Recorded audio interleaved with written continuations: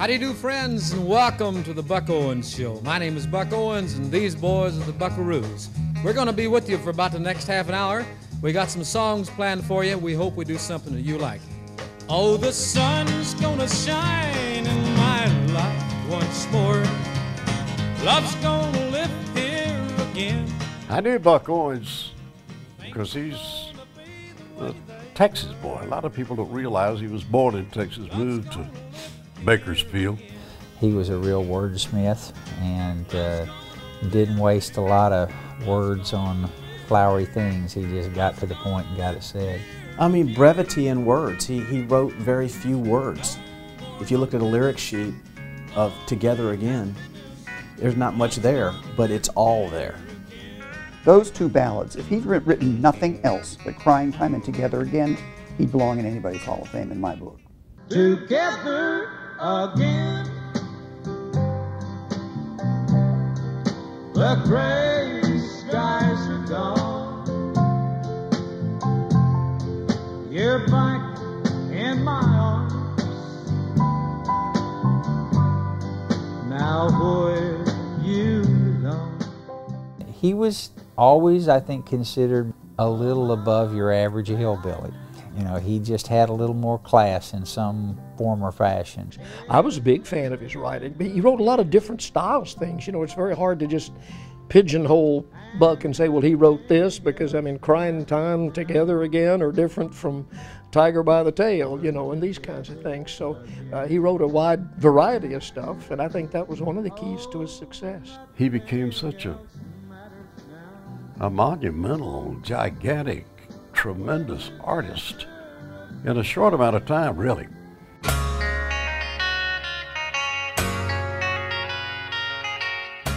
I think the Bakersfield sound was established by Buck and Don Rich and that Telecaster guitar. Buck had Don Rich with him most of his career, who, between the two of them, that was some pretty fine guitar playing. The Bakersfield sound was, it permeated, you know, country and pop music for a little bit anyway, in the pop area. But in Nashville, people gravitated to that, and people wanted to hear more of that. And it was a different mind. The songwriting was a different mindset. That music that was coming from Merle and from Buck at that point in time was really, really important to the business as a whole. I've got a tiger by the tail, it's plain to see. Let me tell you about Hee Haw. Nobody liked Hee Haw but the people. Critics didn't like it. People in business didn't necessarily like it, but the fans loved it. And Buck knew that, and Roy knew that, and Sam Lavello knew that, and those of us who appeared on Hee Haw, we knew that. And that's all that really mattered. The people loved it. Here's Buck Owens and Roy Clark.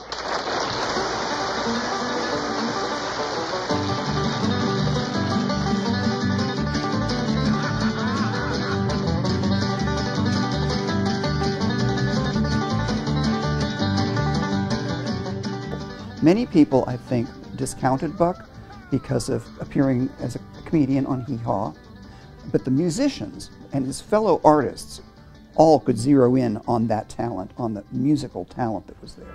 You've got me under your spell again. A lot of the young artists that came along, I mean, a lot of them will tell you that, you know, Buck was a big influence. And I think it was part Buck, part his singing. I think it was part his songs, and I think it was part the sound with Don Rich, you know, the guitar and everything. I think that influenced Brad Paisley and a lot of other people. If you've picked up a Telecaster guitar in country music, you're emulating Buck Owens, because his sound was completely the Telecaster thing.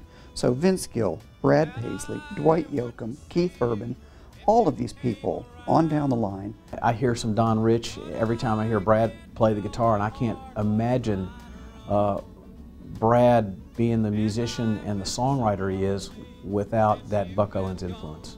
You don't know me, but you don't like me. Take care, that's how I feel. But how many of you that sit and judge me ever walk the streets of Bakersfield?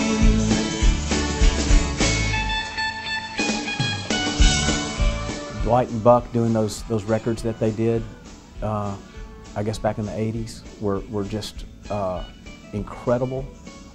They both really had an affinity for each other, and it was easy to see on the videos. It was easy to hear on the records when you listen to them on the radio, and all that what Dwight did for Buck's resurgence as a incredible American songwriter and singer was really great.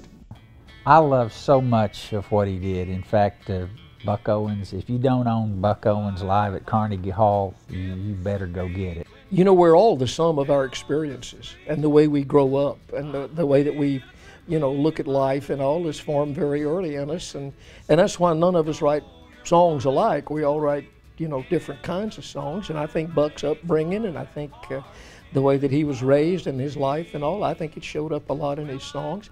If you want to take a Martian and they ask you what is country music, just play them a Buck Owens record, okay? That's a very, very well-deserved honor, and he's not only a great songwriter and a great Texan, he's also one of the greatest entertainers that our business has ever had. Good evening, everybody. Peace and love. Yes, my name is Ringo, and I'll do anything for the Buck, especially Buck Owens. I met Buck several times, a beautiful human being. We wrote many, many memorable songs. The movie's gonna make me a big star, 'cause I can play the part so well.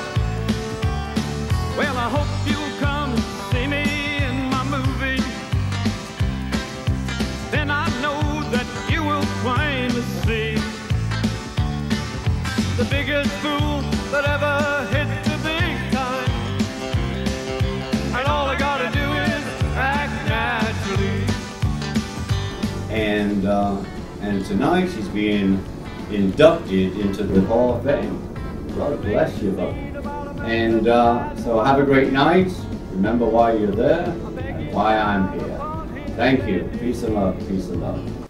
Hey everybody, it's Vince Gill. I just want to take a minute to congratulate Buck and his family and all of his friends on this great award. Inspirational to me as a young kid, probably 6, 7-year-old kid. First time I heard Together Again, I was hooked. Truly one of the finest songwriters ever in the history of country music, one of the greatest singers, also one of the greatest musicians. A lot of people don't really know what a great musician Buck was. So I just want to take a minute to say thank you for even thinking of me to have a minute to say congratulations to his family. And well deserved, and you inspire me 50 years later just like he did all those years ago. God bless. Hi, this is Dwight Yoakam in Hollywood, California at Capitol Records' famous Studio A. The gentleman that you're paying tribute to tonight recorded many of his hit songs in this room. It's an honor to accept the Texas Heritage Songwriter Award for my friend Buck Owens. On behalf of Buck and his family, thank you so much for presenting him this award. Hold me, darling, that it won't be long before it's right time.